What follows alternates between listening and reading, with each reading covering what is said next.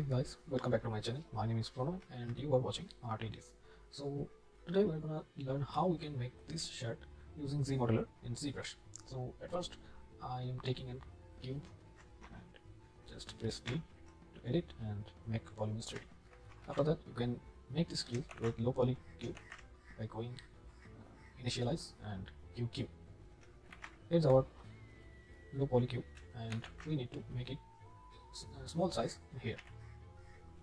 So I'm scaling it. Then we need to create this shape.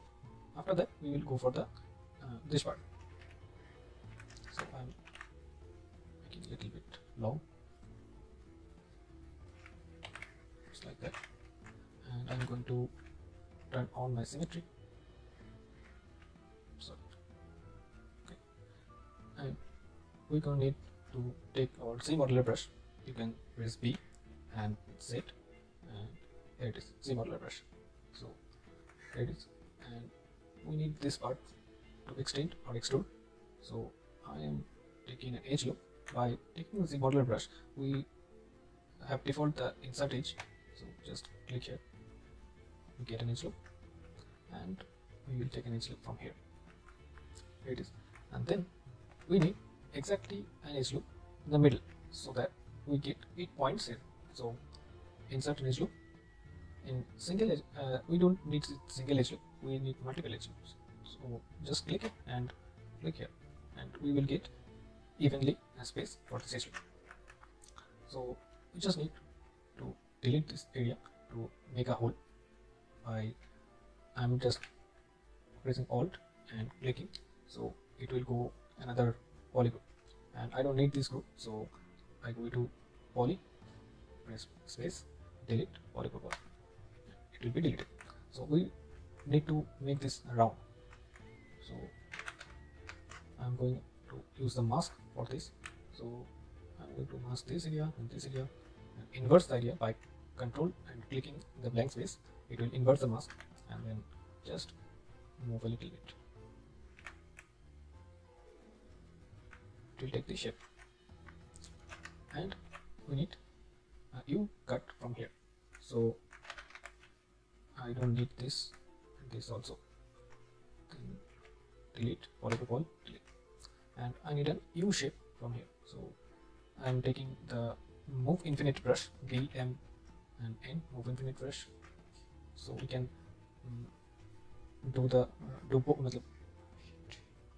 so we can move these two parts from one side, and we need to see the other portion of inside of the shirt. So I'm just enabling the double to see the inside view. Then I'm making this U shape,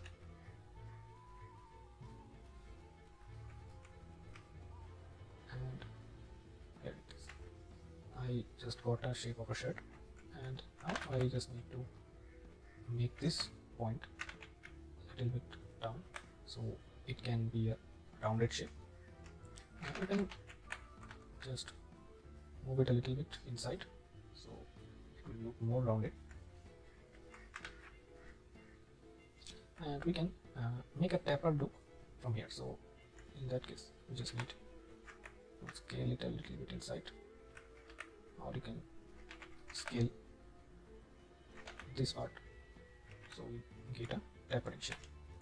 And this part still look so boxy, so I just need to make this some curve here. So for that I'm gonna need our move brush. So taking a move brush and enabling the Z-axis symmetry will help me to move this side and this side also, back side. So I'm just selecting this part and making it a little bit curvy.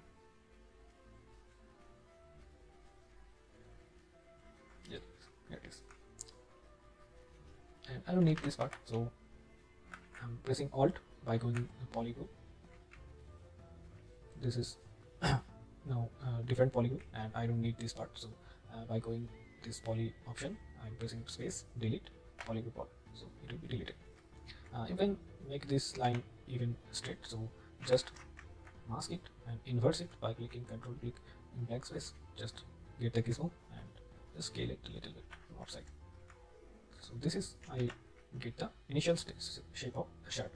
So I'm gonna need the hands part of the shirt. So I just need to extrude the edges. So I'm taking the extrude option by going to edge, spacebar, extrude, and edge loop. Okay, and I'm not gonna need the Z symmetry, so I'm turning off it. So extrude, edge loop. Here you can do one thing, that we can extrude this part a little bit, and we can extrude this part a little bit, and after that we need to merge these points together or stitch these points. So I'm going to points, stitch, click this point and this point, it is stitched, and this point and this point, it is stitched. So we got a loop. After that we just select mask and just, so here we are facing a problem that we need to straight this line. So to do that we just need to click here, but this edge is misplacing, so we need to enable the local symmetry and turn off the dynamics so that we can easily scale this part. After that I just move it a little bit, and here it is. I just get in hand and need to make this part a little bit low.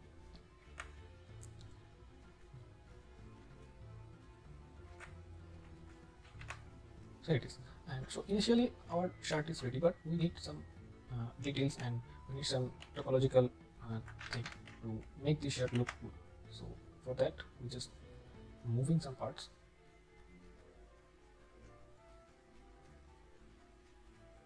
like this, and if you are doing this and you see any edges up, down and not matching from front and back, we can do geometry, modify topology, mirror and weld, and X with Z, so that we can make things similar on both sides. And after mirror and welding, this is creating an issue, so I just need to delete this poly and just stitch, and here I just take stitch to midpoint, so it will stitch to the midpoint of these points. 1, 2, okay, done. And we're going to need an edge loop from here and an edge loop from here. So we just got it, and for the front and back side we need some ups and downs in front and back. So I need to be some area up in back side like this, and I need to just lower this collar little, and we can make this part polygroup same by Alt and Control Shift click, Control W for make this group same.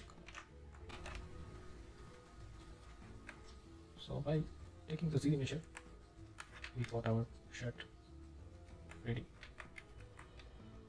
but we need to join these parts. It is stitched, so just stitch these parts.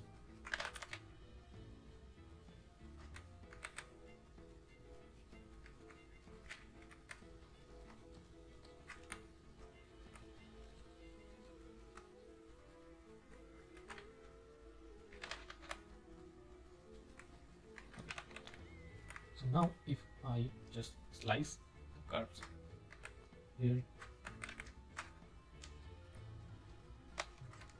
here, and make this part same on both sides,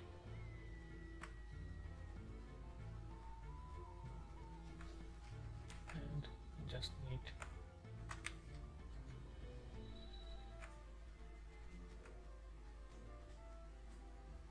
and make the groups, it will do an epic job. So I just got a shirt from here and I just need to use it for my essay. Or you can just take it like this, and I this part a little bit. For this one, I just need to slide this part.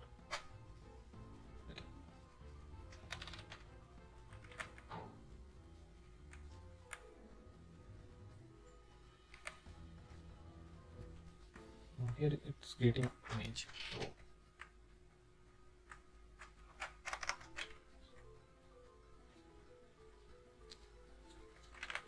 I'm just deleting this part, these edges.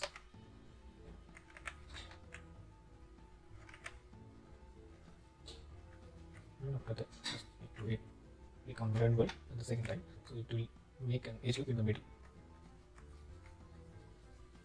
So here it is. Here is the shirt. Before that, you can just extrude the whole area, this edge.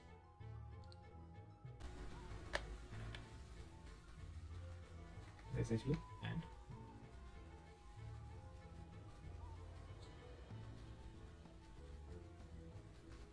so it is now joined, and I just need an edge loop here, here, and here.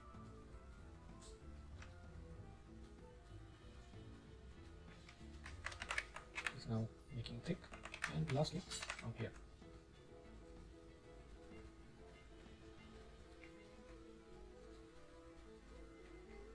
You can scale it.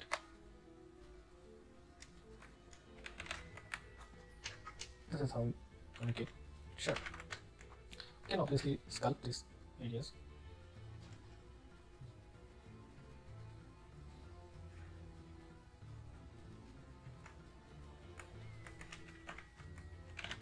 I'm gonna delete this edge, make this a little bit good, and mask this total edge loop and inversing it. Oh, it's problem here. So this two edges has joined, so I don't need this part. So I'm just deleting single polish and making extrude only edges. Extrude edges. Just select the edge. It will automatically snap this part. I need to move this part a little bit.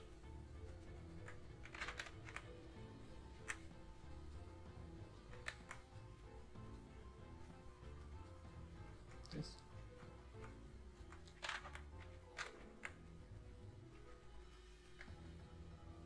Just moving the point, and we need to just bridge this edges. Bridge. So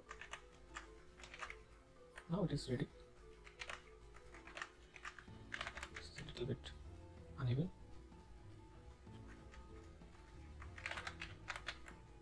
Now we can give some shape, or we can just make these things a little bit sharp or straight. Or you can just mask this full border by going poly, mask, poly loop. Just click.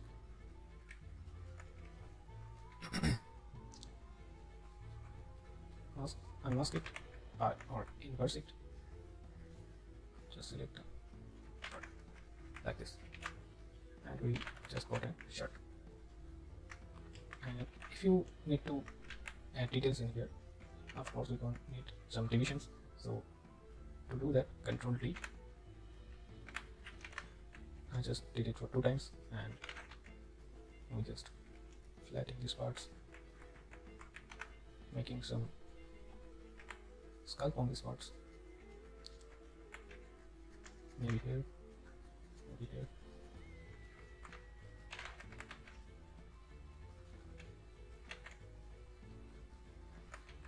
Maybe some sculpt on underarms.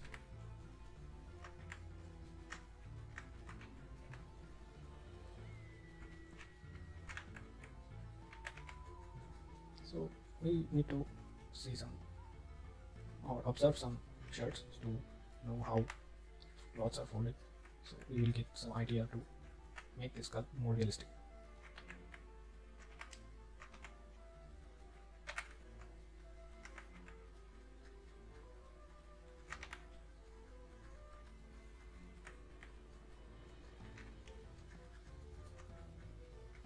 You can always curve here.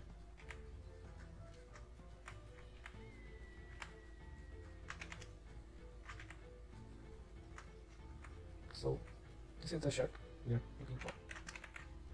Now maybe this part is a little bit too high. I just need to make this part low and make this edge sharp so that the shirt looks good.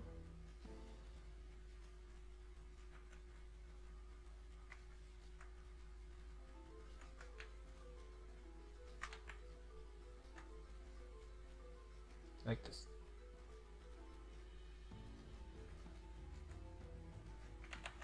Okay, so if I now turn the division back to highest, then it will look this.